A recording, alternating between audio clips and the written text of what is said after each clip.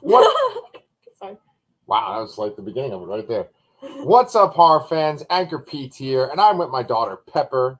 She is not as commonly seen on the LassiterCast channel, but you know what? I rightfully deserve to be. There you go. Right, Danny usually has Charlotte, and we've had Pepper on maybe once or twice. Well, she's here today with me to talk about Night Books. Yes. The trailer just dropped on Netflix today, and the movie is going to... Wow. The trailer just dropped. The movie's going to be on Netflix in September. So we only got a couple of weeks before it comes out. Yeah. So, Pepper, you said you read a little bit of this book. Yes, I did. We read it in, like, school, like, the librarian reads to us sometimes, like, in elementary school at least. Okay. And we just didn't get around to finishing it in school. I read, like, the first 3 chapters in school. So, like, if you're looking at the whole book, is that, like, just maybe 1/4 of it, or is it more? Is there a lot of chapters? I think there is, like, a lot of chapters. Yeah, like, at least, like, 15 or something. Okay. Well, the book was written by J.A. White. I'm not really familiar with this stuff. I haven't read his stuff. But I do know the director, David Yarovesky. He directed this movie called Brightburn, which, do you want to know what that's about? I think it'd be up your alley, Pepper. Yeah, sure. Let's hear it. Over on my other channel that Pepper is on sometimes, Comic Books Transformed, we talk about this Superman show called Superman and Lois, right? Well, there's this movie called Brightburn where the idea is that what if Superman was evil and as a little... I've heard this already. No, but what if, like, the little kid of Superman when he's growing up is evil and he, like, brutally murders people? And so it's a horror movie, but it's like a Superman that, like an evil Clark Kent. It's actually pretty scary too. It is? Yeah, man. So wait, does he murder, like, Ken and what's his name? Ken and Barbie?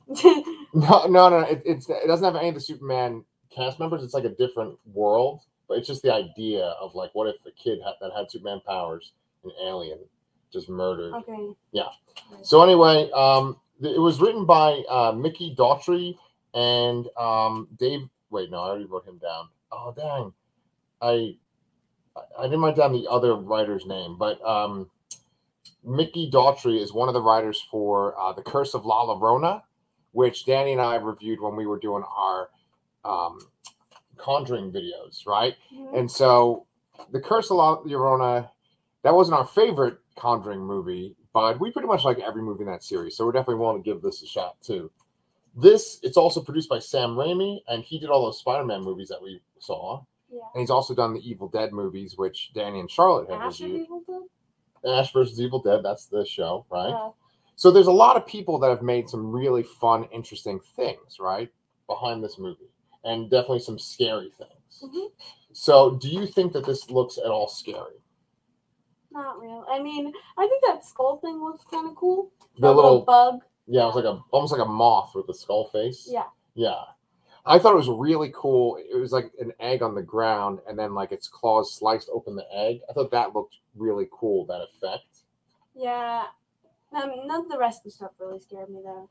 Yeah. Well, when Danny, on Twitter, someone said that this is considered, like, gateway horror.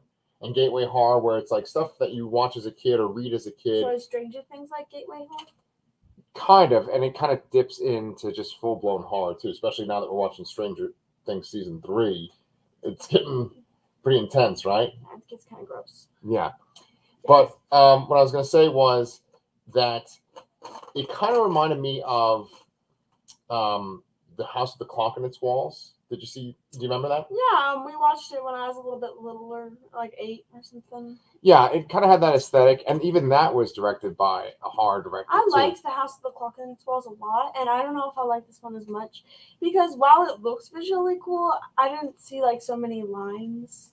Like, all the movies today, they're like, boom, we have a shot that's cool, but then the actual movie itself doesn't play it out well. Okay. I do think the book would have been good if we had read it a little longer, but... Okay, so you like the source material. Yeah.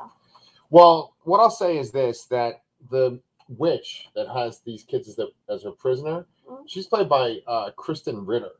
And Krysten Ritter is, she played a character named Jessica Jones on Marvel's Netflix show, right? Mm-hmm. It's like a superhero. She's real badass. And then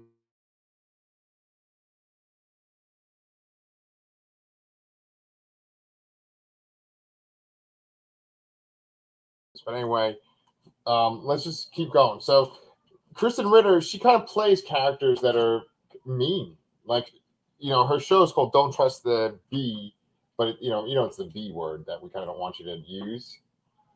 Don't trust the bee in apartment, blah, blah, blah. Oh, wait, so you mean like the curse word? Yeah. Okay. So they're saying that about her, right? Mm-hmm. And then besides that, she was in the show Breaking Bad. But a lot of times she plays characters that kind of have an edge to them. And I think that she'll do a great job playing a witch. Yeah, she seemed pretty mean to those children. Right? I mean, I remember supposedly she only keeps you if she has a purpose for you in the book. So, Yeah, and it looks like the purpose in this one is to have the little boy tell her story every night. Mm-hmm. And they don't say the little boy's name, but then they say the girl's name. Her name is Yasmin. Mm-hmm. And I think she's going to try to help him escape from this apartment that they're trapped in. Yeah, I remember in like the chapters, she seemed a little snotty reading it. Yasmin? Yeah, Yasmin in the first chapters of the book. However, I mean, I would be a little snotty too if a witch was making me like clean her chimneys and stuff. Oh, so she makes her do kind of like the housework and the chores? Yeah, I think so. Oh, okay. Well, yeah, that would make me snotty too. I don't know. I mean, it looks like it's fun. I mean, besides it being set in a apartment complex or just an apartment, it looks like it has some fantastic sets. Mm-hmm. Like they go to otherworldly places. Yeah. Like I remember in the book, there's this huge library where he writes every night. So. Oh, okay. For the Witch. Mm-hmm. Yeah, it reminds me of another show that's on Netflix called Lock and Key, which is based on one of my favorite comics ever.